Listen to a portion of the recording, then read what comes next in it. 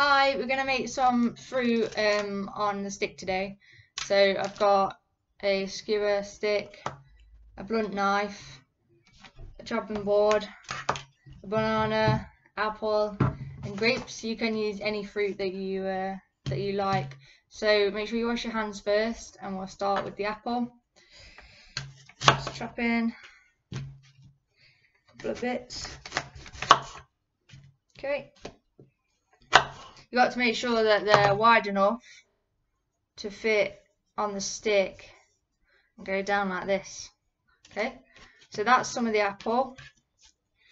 Pop a few more bits off, and then got the banana.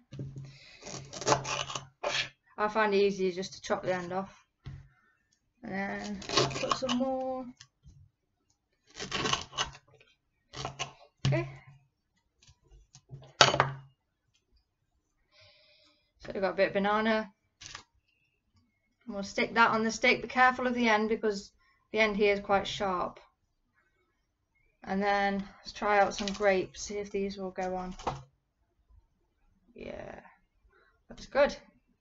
So I'm going to make a little bit of a pattern. You can play around with it and do whatever you like. So that's that, and then another apple and banana. Yeah, so you can use different fruits. You can use pineapple, melon, whatever you like to eat.